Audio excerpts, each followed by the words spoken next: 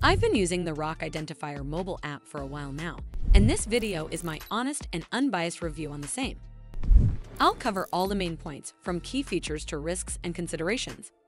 So by the end of this video, you'll have a better understanding of the Rock Identifier app. Rock Identifier is essentially a pocket geologist that helps users identify rocks, minerals, and crystals with a simple photo. Just snap a picture, and the app compares it against a vast database to deliver instant results. One of the strongest features is how beginner-friendly it is, offering detailed info like hardness, composition, and origin for each identified rock. Whether you're hiking, beachcombing, or just curious about a stone in your yard, this app turns your phone into a handy learning tool. It also lets users catalog their finds and build a personal collection, complete with notes and location tags. However, there are some cons to consider. For instance, one major issue is that accuracy can vary.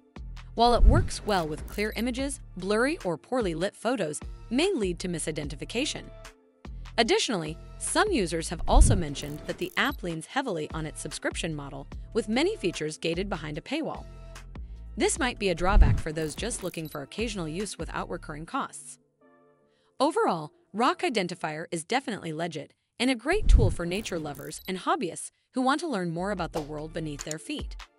Well, that's all for this video. I hope you found this video helpful.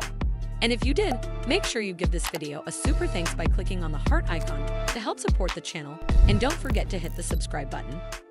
We'll see you in the next one.